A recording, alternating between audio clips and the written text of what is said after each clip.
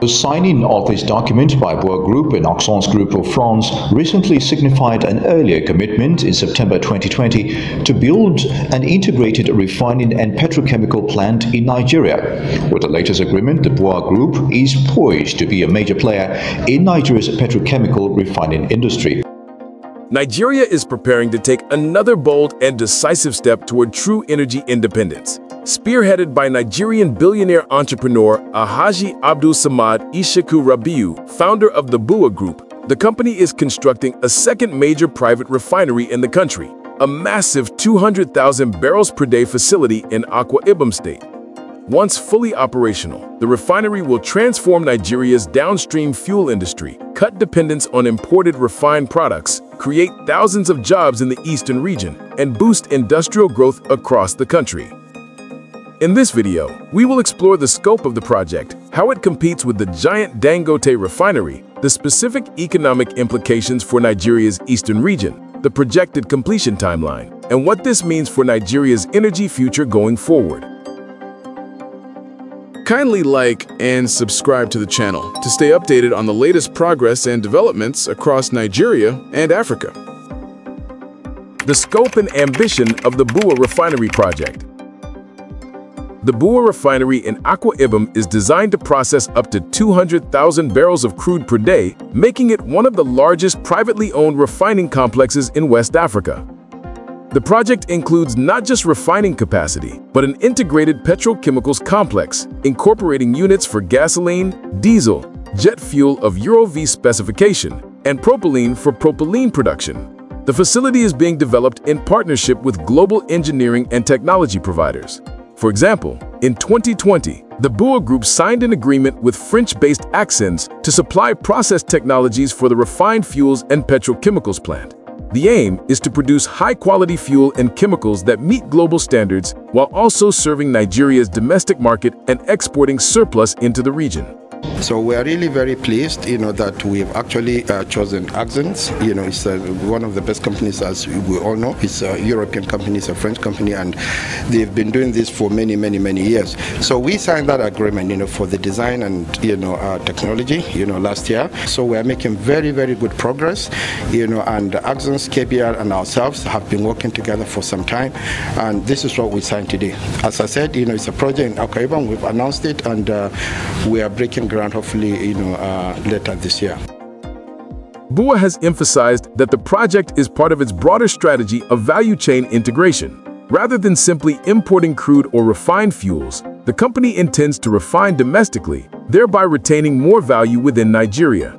This step is crucial in a country that has long exported crude and re-imported refined products, losing out on refining margins, foreign currency, and jobs. The Akwa Ibom facility is a critical piece of that transformation. In its communications, BUA clarified that although construction is progressing rapidly, the refinery is not yet at 90% completion as some media had suggested. Nevertheless, management reiterated that the project remains on track to meet our delivery timelines and emphasized its role as a major milestone in strengthening Nigeria's refining capacity and energy security. Competition with the Dangote Refinery. The BUA Refinery is not just another facility, it is entering an industry already being transformed by the Dangote Refinery, built by Nigeria's wealthiest man, Aliko Dangote. The Dangote Refinery, with a capacity of around 650,000 barrels per day, is the largest single-train refinery in the world and represents a seismic shift for Nigeria's downstream sector. This gives the country its first truly large-scale refining hub, capable of supplying domestic fuel demand and exporting refined products. In that context, BUA's 200,000 BPD facility is smaller, but highly strategic. It represents competition, diversification, and regional spreading of refining capacity. Key aspects of the competitive dynamic include capacity and scale. Dangote's 650,000 barrels per day facility is significantly larger in scale, giving it enormous economies of scale, export potential, and operational flexibility. BUA's 200,000 BPD capacity is smaller, but still very significant, especially if aligned with petrochemicals and export markets. Geographic spread and region. While Dangote is based in Lagos Lekki Free Trade Zone, BUA's facility is sited in Akwa Ibom in the south-south region of Nigeria. This geographic spread means that refining capacity is not concentrated in one region, but is expanding into the eastern maritime region and nearer to some crude feed points and export routes. This offers potential benefits for regional development and logistics. Value chain focus. BUA emphasizes its integrated petrochemicals arm, propylene, in addition to fuel refining.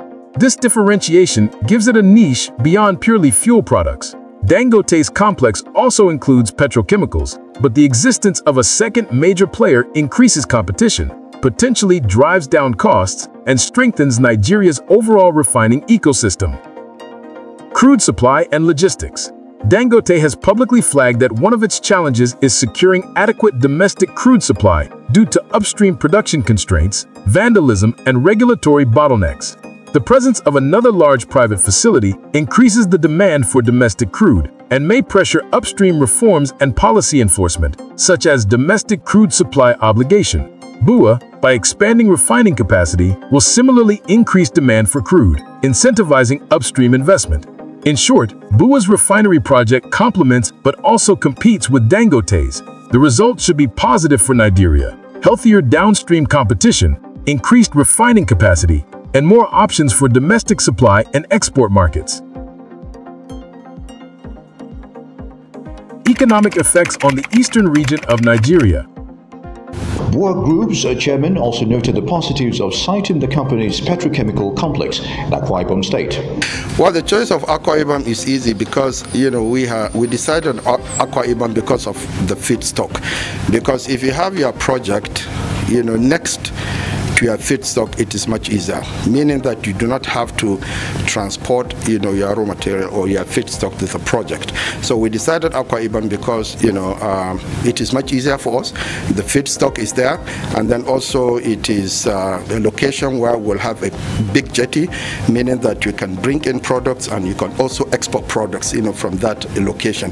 And your feedstock is just next door. So we decided on that, and the quality of the crude there is also one of the best, hence the reason why we felt it was, easier for us to actually put that, project in Akwa Ibom, so that if we are using the feedstock, it's there. If we decide now to export, we can also use the jetty, and if we decide for whatever reason that we have to bring in crude, we also can bring in the crude, to the jetty. So in that case, you really do not have to build a lot of storage, because, you have your feedstock next door. Otherwise, you would have had to build maybe like huge storage facilities for you to be able to bring it in products if your feedstock is not next to the project. Siting the refinery in Akwa Ibom State has profound implications for the eastern and south-south region of Nigeria. Historically, much of Nigeria's oil refining and downstream infrastructure has been concentrated in the southwest, Lagos, or in public or state-owned refineries in the Niger Delta region. By locating a major private refinery in Akwa Ibom, BUA is driving regional industrial growth, job creation, and macroeconomic spillover benefits. Key regional effects include job creation and skills development. Construction of the refinery alone requires thousands of workers, engineers, technicians, skilled artisans, tradespersons, logistics staff, administration, and support. The regional workforce will benefit from training and capacity building, helping to deepen the local industrial skills base. Industrial cluster development. A refinery of this size attracts ancillary and downstream industries, chemical plants using the propylene output, packaging and plastics manufacturing, fertilizer and agrochemical production, even logistics and maritime services. Akwa Ibom and the broader South-South corridor may evolve into an industrial hub with improved infrastructure, new business parks, warehouses, and service firms. Infrastructure and logistics boost. The refinery needs and creates infrastructure, roads, pipelines, storage tanks, power plants, export jetties, and marine access and port links. Infrastructure spending thereby benefits the region. Better transport links, reliable electricity, new pipelines, and possibly new export terminals. The multiplier effect is significant for local communities and businesses. Foreign exchange and trade. With increased refining capacity, the region will contribute more significantly to Nigeria's export base, The refinery can bring in foreign currency through exports of refined fuels and petrochemicals, which helps strengthen the naira and reduce vulnerability to global oil price swings. For the South-South region, this means local wealth generation and reinvestment in growth.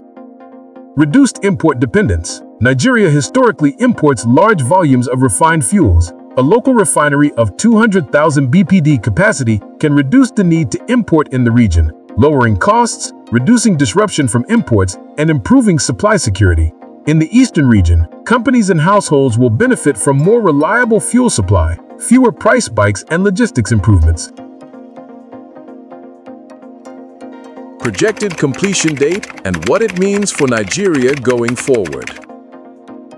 While specific public dates have sometimes been optimistic, the current public information indicates the following. The BUA Group announced that the 200,000 BPD refinery will be delivered on schedule, though it clarified that it is not yet at 90% completion as of early 2025. Some industry commentary suggests that the project was targeted for commissioning in 2025 or shortly thereafter. The engineering agreement signed in 2020 projected earlier commissioning, but like many mega projects, timelines have slipped. The company continues to emphasize that it remains on track to meet our delivery timelines in collaboration with our partners. Once operational, the refinery will change Nigeria's energy landscape. The major implications include accelerated energy independence. With two large private refineries, the Dangote and the BUA facilities, Nigeria moves much closer to self-reliance in refined fuel production. It will reduce foreign exchange drain from importing fuels, stabilize supply, and support macroeconomic resilience. Export capability. The BUA refinery's integrated petrochemicals arm positions Nigeria to not just supply domestic markets, but to export refined fuels and chemicals to West Africa and beyond. This creates new revenue streams, strengthens Nigeria's trade position, and enhances geopolitics of energy in the region. Industrial growth catalyst. The refinery acts as an anchor for further industrialization. Nigeria gains a deeper refining ecosystem, upstream, midstream, downstream linkage, and enhanced value capture locally. Manufacturing, plastics, chemical sectors all stand to benefit. Job creation and skill retention. Thousands of jobs in construction and operations will be created. More importantly, Nigeria's energy workforce will be expanded. Less talent migration, more local retention of skills. Regional balance. The eastern and south-south region benefits significantly, reducing concentration of industrial capacity in the southwest and promoting more balanced national development. Stronger logistics and supply chains. To feed the refinery, crude logistics, pipeline networks, and export terminals will get upgraded. This improved infrastructure fosters growth in other sectors: shipping, storage, transport, services.